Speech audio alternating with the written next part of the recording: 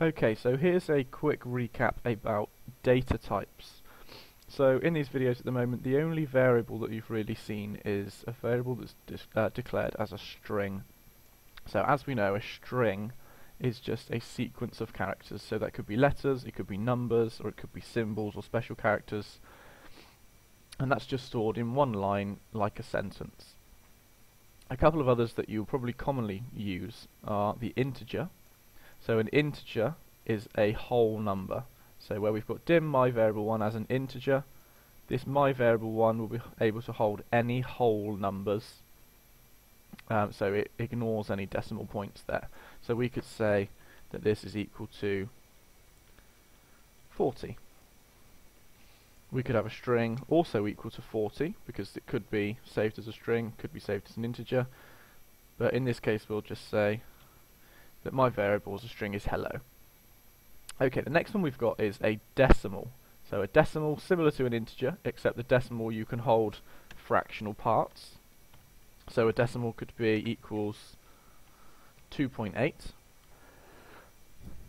A Boolean variable is a variable which can only be one of two things, and that's either true or false. So we could say in this case that this variable is going to be true.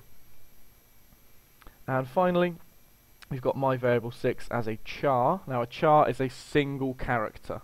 Okay, so we could have a char equals G, for example. Okay, a char is different from a string in terms of a char is just one single character, whereas the string is a string of characters or a sequence of characters.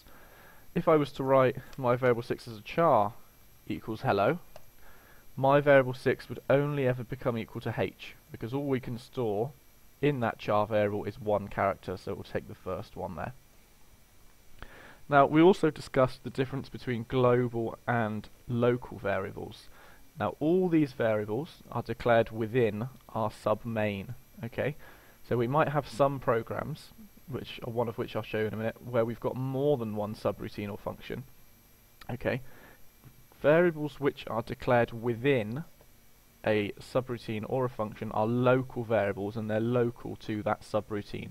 So all of these variables here, like my variable 6, my variable 5, can only be used within our submain code block.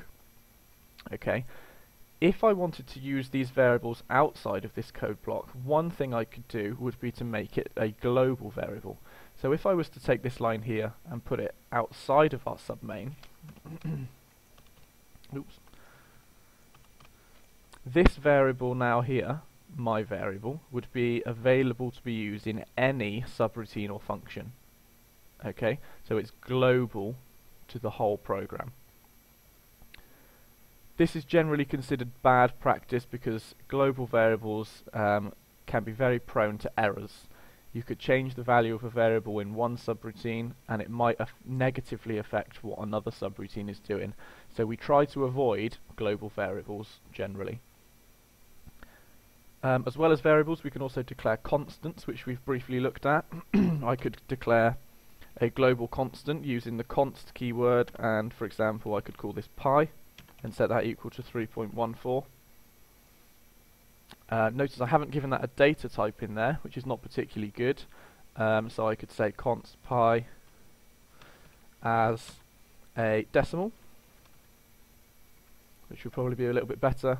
So now where we want to use our pi constant anywhere in our program, we can just type the word pi rather than having to type in 3.14. And the advantage of this is that if we needed to change the value of this constant, we'd only need to change it in one place.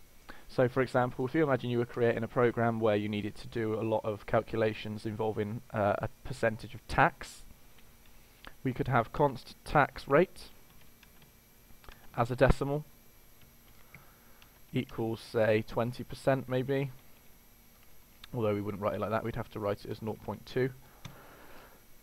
If our tax rate was to then change, we could simply change our tax rate here. If it changed back to 17.5%, for example, we could change it to 175, and that tax rate would then update throughout the whole of our program, rather than us having to go through our program and find every instance that we typed in 0.2 and change those to 0.175s.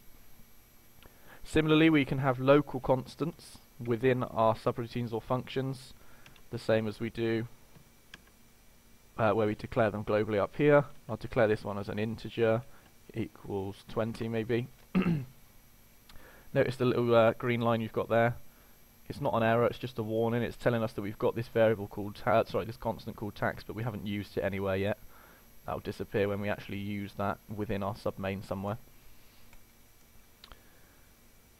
So I hope that'll give you a bit more of an overview as to the differences between data types and constants and variables.